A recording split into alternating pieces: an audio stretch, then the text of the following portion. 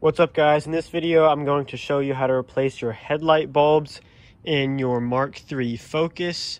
I have a Focus ST3, so it has like premium light bulbs. I don't know like what they call them, but they're not just like a regular H11 bulb. They're like a xenon light that like plugs in and is a little bit different. I don't know which of like the SE Focuses have these optioned headlights, but it is relatively the same process, just to take the headlight out and unplug it, and then you'll take the cover off and replace the bulb. So it is still like a similar thing, just because it's like the same card sim. But I'm going to show you how to replace these. I'll kind of show you what they look like in this box. I like an actual OEM replacement or whatever was like $130 for one bulb, and these were $40 for two on eBay. So I'm going to try them out and see, just because I have one light that's out. But this is what they look like, and they'll just plug in inside of your headlight. So there they are.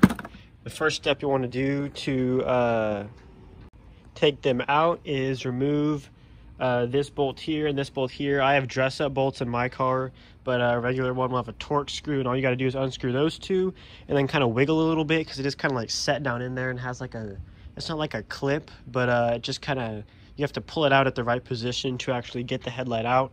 So just kind of wiggle a little bit until you can pull it out, and then you'll see the plug, and then just unplug the plug, and then you'll get the whole headlight out. And then just set it on a like soft surface like carpet or grass or something, because these headlights, I believe for like the ST3, the premium ones, are about like $1,000 for like OEM ones, so you don't want to mess them up. I've actually already restored mine and put new clear coat on them, so mine are in perfect condition. So I'm probably just going to do it on the grass or on some carpet, and then I'll kind of show you where to go from there. So to change the light, you just pop off that rubber cover there, and then take a screwdriver. Sorry, this is kind of hard to hold. And then you'll pop off that plug right there. And then once you got that off, I'll show you how to get off this little plastic black tab in there that actually holds the light bulb in there.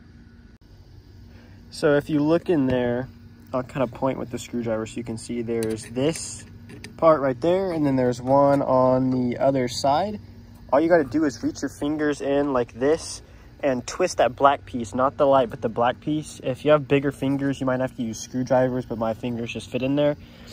And you grab it and twist it counterclockwise.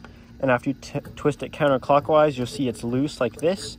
And then you'll just be able to pull it out just like that. And then all you got to do is put the black piece on your new light and then twist it back in there. And I'll show you how to do that, but you can see this piece is just on there and it snaps on there. All you got to do is snap it off and then put it back down inside the headlight, and then twist that piece back clockwise until it snaps and it's solid in there. And then make sure to grab it and plug it in before you do that, because it'll be hard once you actually get the light in there. And just so you see what it looks like, you can see this is the old bulb here, and all you got to do is grab this thing and just pull it off, and it just snaps right off. And then you take your new bulb and snap it on and just put it in how you take it off. So you can see here's the new light in there. I just plugged it in first, and then I just pushed this in there and twisted it down in there until it was all the way down. And then I just reached in with my fingers, and you can see there, if I just twist, it's easier to do with this hand. You can even almost just use one hand. But you see, I just pressed it and it clicked. And now this is solid in there and it's not going anywhere.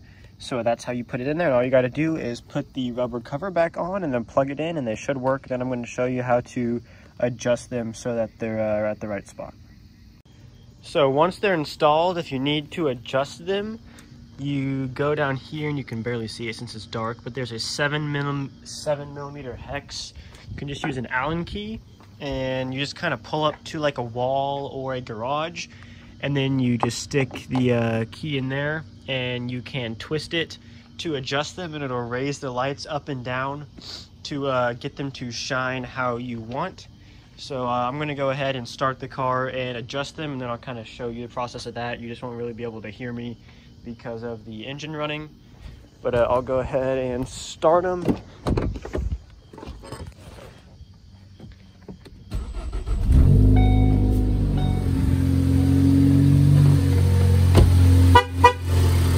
see, they're both on. And then I'm just going to reach in here real quick and close the garage. Shut up, I know the key's not in it. So there's that.